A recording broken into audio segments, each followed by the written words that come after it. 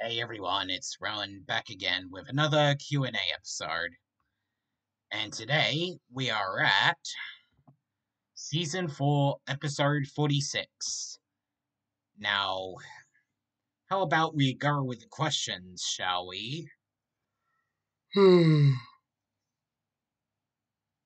Sorry for that out of nowhere yawn. Kieran YouTube Vids asked, what would you do if you were the President of Australia? Or the Prime Minister, as we call it. Maybe, I have no idea. It may be a risk, being a president or a prime minister.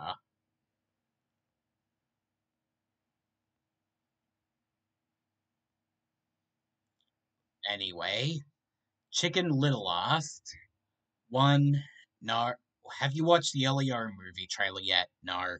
Opinion on the Nintendo DS? It's good and nostalgic. Free, are you prepared for the 20th anniversary of Cars in 2026? Maybe.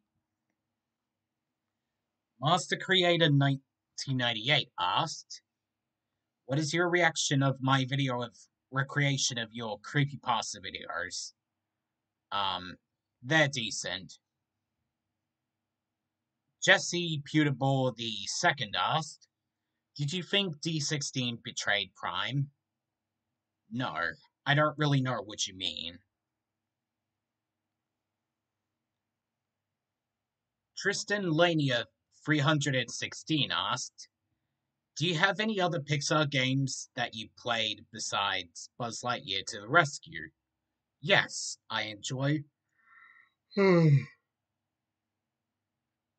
why do I keep yawning?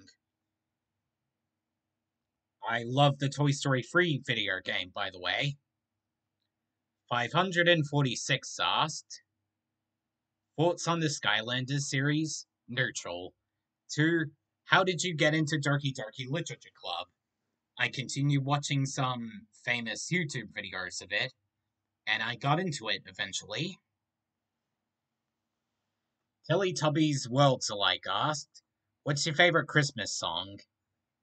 Well, mine's not a carol, but more of a, original, that being, Tom Hanks' Hot Chocolate from the Polar Express.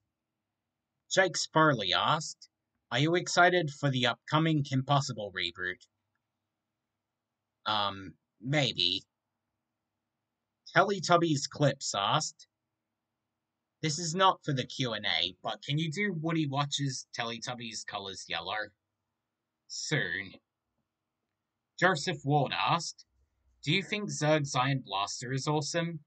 Yes.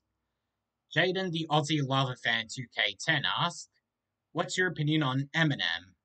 He's decent in my opinion. What's your opinion on Dr. Dre? Don't know him. What's your opinion on 50 Cent? Don't know that. 4. I went to Kohl's, Kmart, Target, and Big W a lot when I was younger. And 5. Which video store did you mostly go to growing up?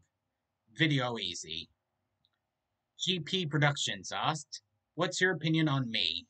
You're cool, I guess. Anyway, those are all the questions I have answered.